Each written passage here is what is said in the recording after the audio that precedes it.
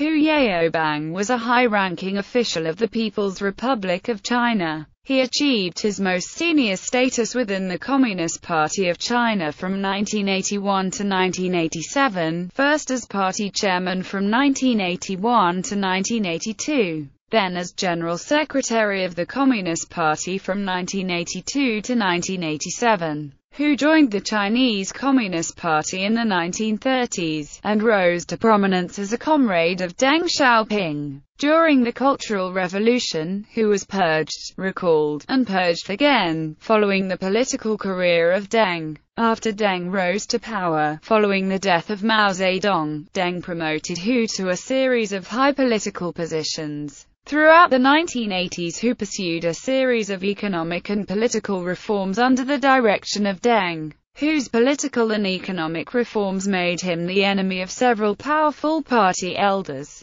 who opposed free market reforms and attempts to make China's government more transparent. When widespread student protests occurred across China in 1987, Hu's political opponents successfully blamed Hu for the disruptions, claiming that Hu's laxness and bourgeois liberalization had either led to, or worsened, the protests. Hu was forced to resign as party general secretary, but was allowed to retain a seat in the Politburo. Hu's position as party general secretary was taken by Zhao Ziyang, who continued many of Hu's economic and political reforms. A day after Hu's death, in 1989, a small-scale demonstration commemorated him and demanded that the government reassess his legacy. A week later, the day before Hu's funeral, some 100,000 students marched on Tiananmen Square, leading to the Tiananmen Square protests of 1989. Following the government's suppression of the 1989 protests, the Chinese government censored the details of Hu's life inside mainland China, but it officially rehabilitated his image and lifted its censorship restrictions on the 90th anniversary of Hu's birth, in 2005. Early years. Young revolutionary Hu Yaobang's ancestors were hackers from Jiangxi. During the Ming dynasty they migrated into Hunan, where Hu was born. Hu Yaobang was born into a poor peasant family, and received little formal education. As a child he never attended school, and he taught himself to read. Hu participated in his first rebellion when he was 12, left his family to join the Chinese Communist Party when he was only 14, and became a full member of the party in 1933. During the factional struggles that polarized the CCP during the 1930s, Hu supported Mao Zedong and opposed the 28 Bolsheviks. Hu was one of the youngest veterans of the Long March. Once Mao was removed from power, shortly before the beginning of the Fourth Encirclement Campaign, Mao's supporters were persecuted, and Hu Yaobang was sentenced to death. Just before the beginning of the Long March, he and others were on their way to be beheaded. However, a powerful local communist commander named Tan Yubao intervened at the last minute, saving Hu's life. Because of his support of Mao, he was deemed unreliable and ordered to join the Long March so that he could be placed under surveillance. Hu Yaobang was seriously wounded in the Battle of Mount Lu, near Zunyi, close to the area where Mao Zedong rose back to power via the Zunyi Conference. After Hu was wounded, the communist field medic teams chose not to help Hu, and left him in the battlefield to die on the side of the road. Hu was rescued by a childhood friend of his, a Chinese Red Army commander, who happened to pass by. Hu called out his friend's nickname to ask for help, and the friend helped him catch up with the retreating main force of the Chinese Red Army and get treatment for his wounds. In 1936, Hu joined an expeditionary force led by Zhang Guothao. The objective of Zhang's 21,800-plus strong force was to cross the Yellow River, to expand the communist base west of Shaanxi, and to link up with forces from the Soviet Union or with the Xinjiang warlord Zheng Shikai, who was an ally of the Communists and the Soviet Union. Zhang Guothao's forces were soundly defeated by the local nationalist Mao warlords, the Ma clique. Hu Yaobang, along with Qin Jivai, became two of the thousands of prisoners of war captured by Mark Leake's forces. Hu was one of only 1,500 prisoners of war whom Ma Bufang decided to use as forced labor rather than execute. Ma Bufang sent several Muslim cavalry divisions under General Ma Biao to fight against the Japanese. However, Chiang Kai-shek pressured Ma Bufang to contribute even more of his troops to fight Japanese invaders. Ma Bufang decided that, instead of using more of his own troops, he would instead send the 1,500 Chinese Red Army prisoners of war as conscripts. Since the marching route had to pass the border of the communist base in Shaanxi, Hu Yaobang and Qin Jivai decided to return to the communists and secretly organized an escape. The escape took place as planned and was a success. Out of the total 1,500 POWs, more than 1,300 successfully returned to Yunnan. Mao personally welcomed these returning communists, and Hu Yaobang returned to communist forces, where he would remain for the rest of his life. After Hu arrived in Yunnan, he attended the anti-Japanese military school. While studying in Yunnan, Hu met and married his wife, Li Zhao, who was also a student in Yunnan. After his training, Hu worked in the political department, and was assigned to work as a member of Peng Dehui's Third Front Army. Hu befriended and worked closely with Deng Xiaoping in the 1930s. In the 1940s, Hu worked under Deng as the political commissar in the Second Field Army. In the final stages of the Chinese Civil War, Hu accompanied Deng to Sichuan, and Communist forces successfully took control of the province from nationalist forces in 1949. Early PRC politician in 1949, the CCP successfully defeated nationalist forces on mainland China, and the Communists founded the People's Republic. In 1952, Hu accompanied Deng to Beijing, and Hu became the leader of the Communist Youth League from 1952 to 1966. Hu rose rapidly up the Communist Party hierarchy, until Mao sent Hu to work as first party secretary of Shaanxi in 1964, saying, "He needs some practical training." Hu may have been assigned to work outside of Beijing because he was judged as being not sufficiently enthusiastic about Maoism. Unlike many of his colleagues, Hu was able to keep his membership within the party Central Committee until the 9th Party Congress in April 1969. During the Cultural Revolution, Hu was purged twice and rehabilitated twice, mirroring the political career of Hu's mentor, Deng Xiaoping. In 1969, Hu was recalled to Beijing to be persecuted.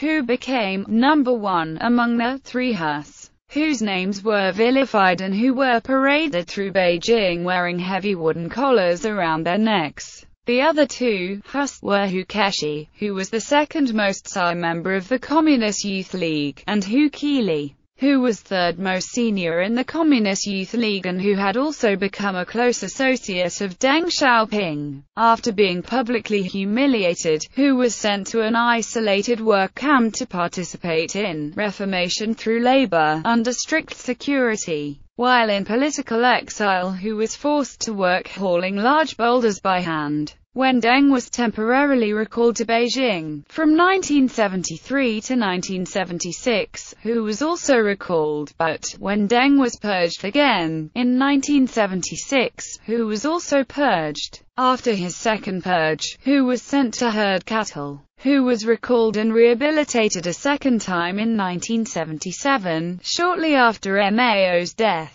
After Hu was recalled, he was promoted to directing the party's organizational department, and later directed party propaganda through a department of the Politburo. Hu was one of the main leaders responsible for reassessing the fates of people who had been persecuted during the Cultural Revolution. According to the Chinese government, Hu was personally responsible for exonerating over 3 million people. Hu tacitly supported the 1978 Democracy Wall protesters, and invited two of the activists to his home in Beijing. Hu opposed Hua Guofeng's "to whatever's" policy, and was an important supporter of Deng Xiaoping's ascent to power. Reformer public policies. Hu Yaobang's rise to power was engineered by Deng Xiaoping, and Hu rose to the highest levels of the party after Deng displaced Hua Guofeng as China's paramount leader. In 1980 Hu became party secretary-general, and was elected to the powerful Politburo Standing Committee. In 1981, Hu became CPC chairman, but helped abolish the position of party chairman in 1982, as part of a broader effort to distance China from Maoist politics. Most of the chairman's functions were transferred to the post of general secretary, a post taken by Hu.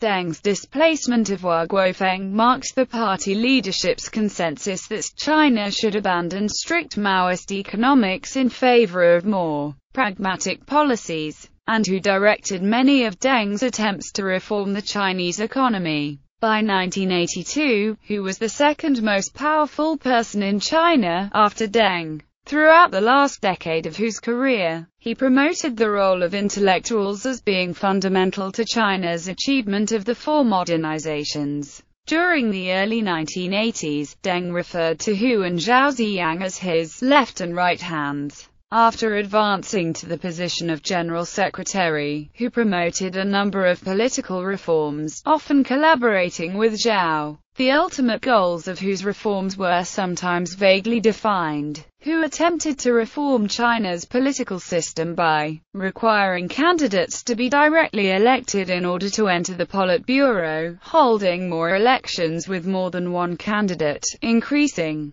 government transparency, increasing public consultation before determining party policy, and increasing the degree that government officials could be held directly responsible for their mistakes. During his time in office, Hu tried to rehabilitate the people who were persecuted during the Cultural Revolution. Many Chinese people think that this was his most important achievement. He was also in favor of a pragmatic policy in Tibet after realizing the mistakes of previous policies. He ordered the withdrawal of thousands of Chinese Han cadres from the Tibet Autonomous Region following a May 1980 visit to the region, believing that Tibetans should be empowered to administer their own affairs. Han Chinese who remained were required to learn Tibetan. He set out 6 requirements to improve existing conditions, including the increase of state funds to the autonomous region, improvements in education, and efforts to revive Tibetan culture. At the same time, Hu stated that anything that is not suited to Tibet's conditions should be rejected or modified.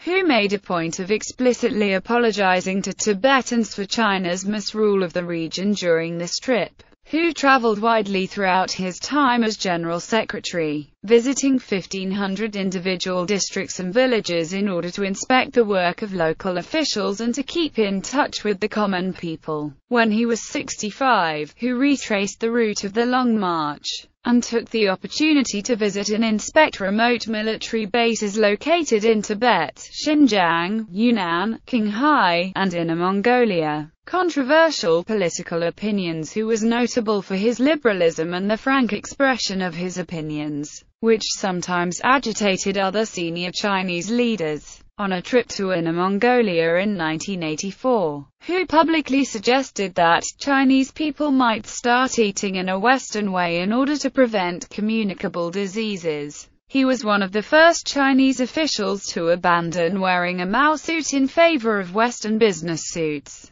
When asked which of Mao Zedong's theories were desirable for modern China, he replied, "I think, none." Hu was not prepared to abandon Marxism completely, but frankly expressed the opinion that communism could not solve all of mankind's problems. Hu encouraged intellectuals to raise controversial subjects in the media, including democracy, human rights, and the possibility of introducing legal limits to the Communist Party's influence within the Chinese government. Many party elders mistrusted Hu from the start, and eventually grew to fear his influence. who made sincere efforts to repair Sino-Japanese relations, but was criticized for the scope of his efforts. In 1984, when Beijing recognized the 12th anniversary of Japan's diplomatic recognition of the People's Republic, who invited 3,000 Japanese youth to Beijing, and arranged for them to tour Shanghai, Hangzhou, Nanjing, Wuhan, and Xi'an.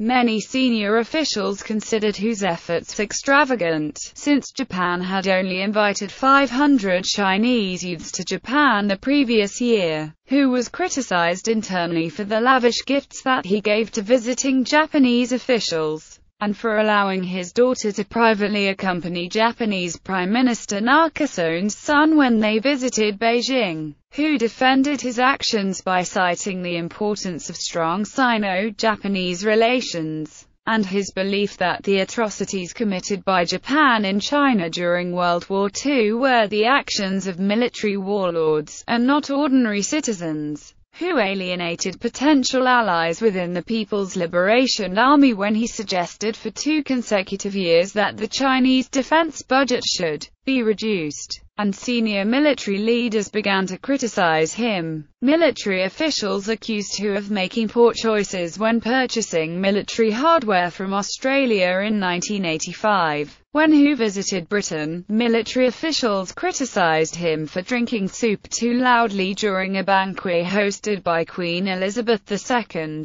Yaobang, who began a large-scale anti-corruption program, and permitted the investigations of the children of high-ranking party elders, who had grown up protected by their parents' influence. Hu's investigation of party officials belonging to this Crown Prince party made Hu unpopular with many powerful party officials. After Deng refused to support some of Hu's reforms, Hu made private comments critical of Deng Xiaoping for his indecisiveness and old-fashioned way of thinking, opinions which Deng eventually became aware of. Resignation. In December 1986, a group of students organized public protests across over a dozen cities in support of political and economic liberalization. The protests began in the University of Science and Technology in Hefei, Anhui, where they were led by the controversial astrophysicist Fang Lizhi, who was then vice-chancellor of the university.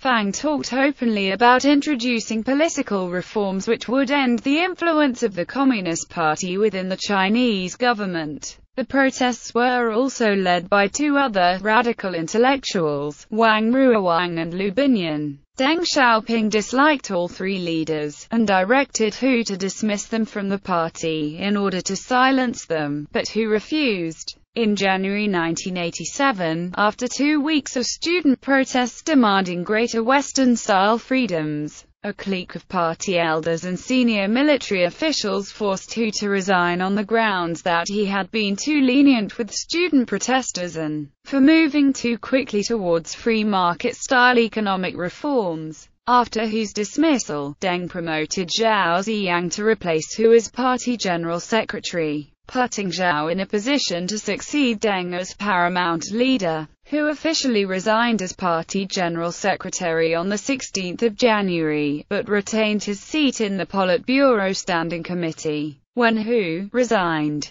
the party forced him to issue a humiliating self-criticism of his mistakes on major issues of political principles in violation of the party's principle of collective leadership. After 1987, Hu became more reclusive and less active in Chinese politics, studying revolutionary history and practicing his calligraphy in his spare time, and taking long walks for exercise. Hu was generally viewed as having no real power after 1987, and he was resigned to largely ceremonial roles. Hu's resignation harmed the credibility of the CCP while improving Hu's own. Among Chinese intellectuals, Hu became an example of a man who refused to compromise his convictions in the face of political resistance, and who had paid the price as a result. The promotion of a conservative, Li Peng, to the position of premier, after whose departure from executive-level positions made the government less enthusiastic to pursue reform, and upset plans of an orderly succession of power from Deng Xiaoping to any politician similar to Hu.